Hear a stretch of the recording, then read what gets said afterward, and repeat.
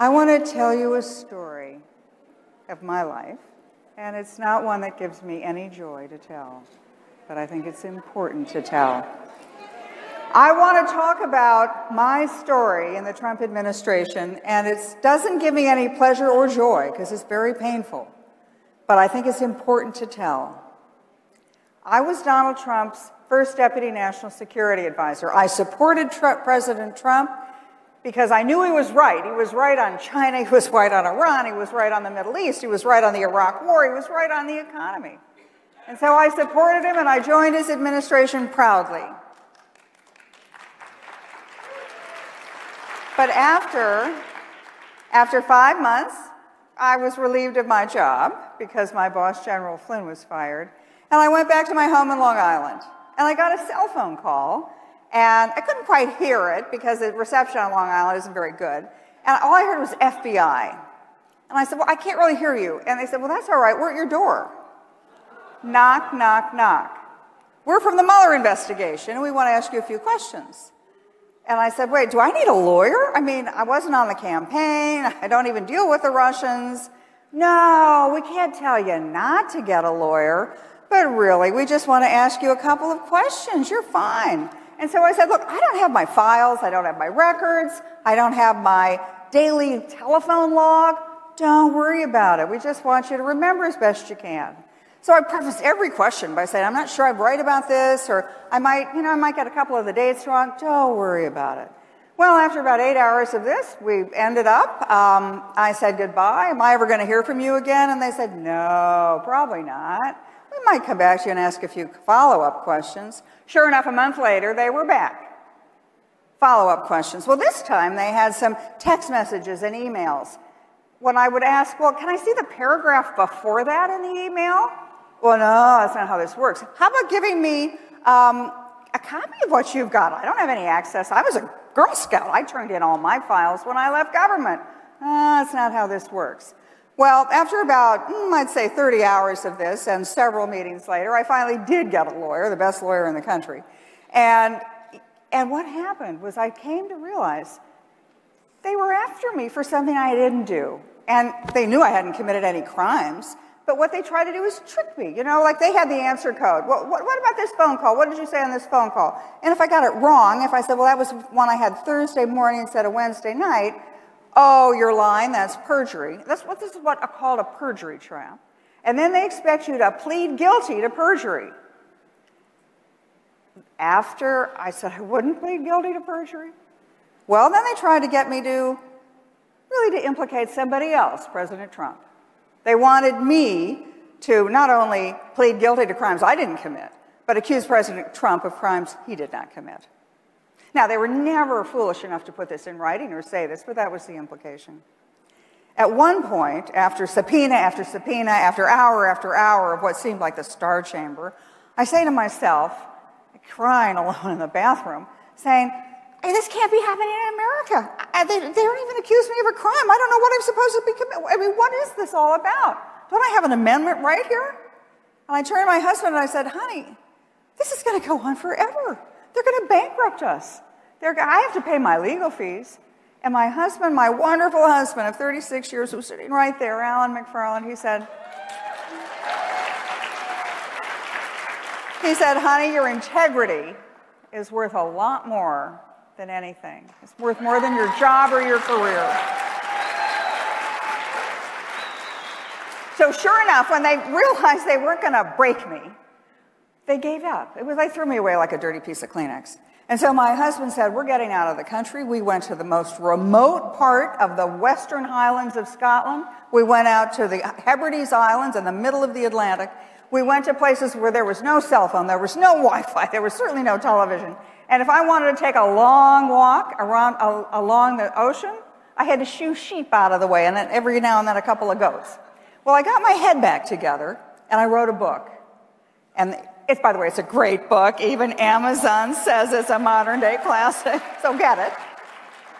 But what I did was reflect on America. What was happening to me? I mean, I was collateral damage. They didn't care about me. They cared about President Trump and stopping President Trump. And what I realized was that we were in the middle of a revolution, a people's revolution, So I went back and read all about American history. We were supposed to have revolution. Our founding fathers understood the nature of government is always to get bigger. It is always to grab more of your rights. And that's why they gave us the right to a political revolution. And that's what happened in 2016. It's the people of America who said, you guys aren't getting the job done. We want a new president, and we want to go in a different direction. And America's done this. We've had these revolutions every 40 years. They've always been led by unexpected leaders. Abraham Lincoln.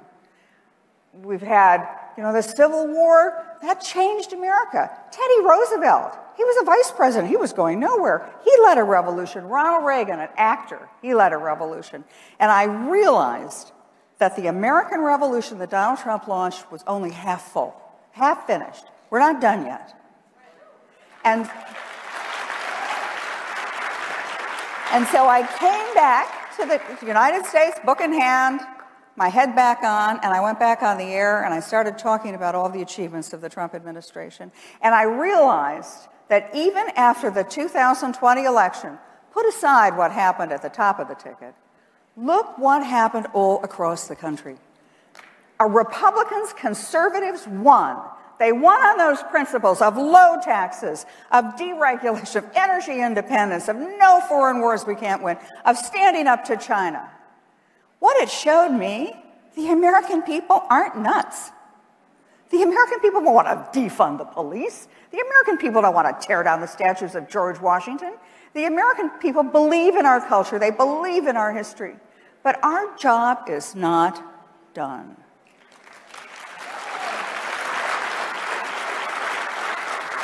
I look at the Biden administration, and I'm old enough to remember. Jimmy Carter, anybody remember Jimmy Carter? Okay, well, Joe Biden, he's Jimmy Carter 2.0. He is going to raise taxes. He's going to regulate everything. Energy prices are going to go through the roof. How do you like $6 a gallon of gas? Oh, that's going to look like a bargain by the time he's done. He's going to not stand up to China, and we're going to be just where we were at the end of the Carter administration, where he couldn't even rescue Americans who were held hostage in Iran. Anyway, I think that Donald Trump is not finished with this revolution.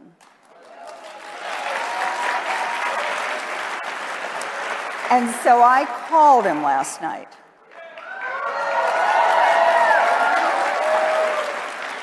And I wasn't sure I was actually talking to him. And I said, Mr. President, is that you? Because he picked up right away. And he said, yeah, KT, it's me.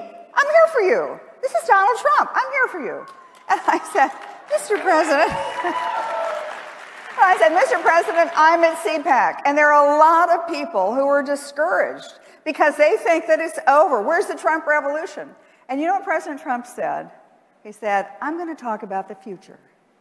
I'm going to talk about how we win in 2022, how we take the White House back in 2024. And so I hung up the phone and I thought, gosh, he gets it.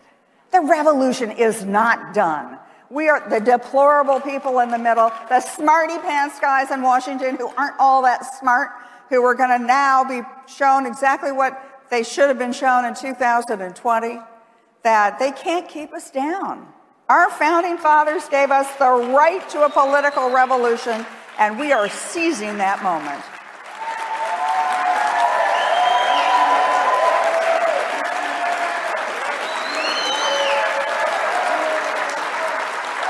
I just want to...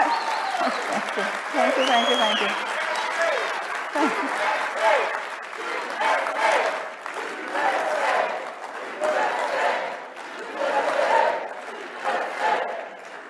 I want to finish with telling you an old ballad I came across. You know, in the Western Highlands of Scotland and the Hebrides Islands, there's nothing to do but read.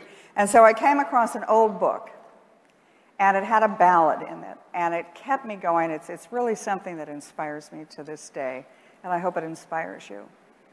It says, I am hurt, but I am not slain. I will lay me down and bleed a while, and then I will rise and fight again. And I think that is where America is today. I think that's where President Trump is today. And I think that is the rest of my life, I am going to fight for this nation and fight for our rights. Thank you very much for the honor.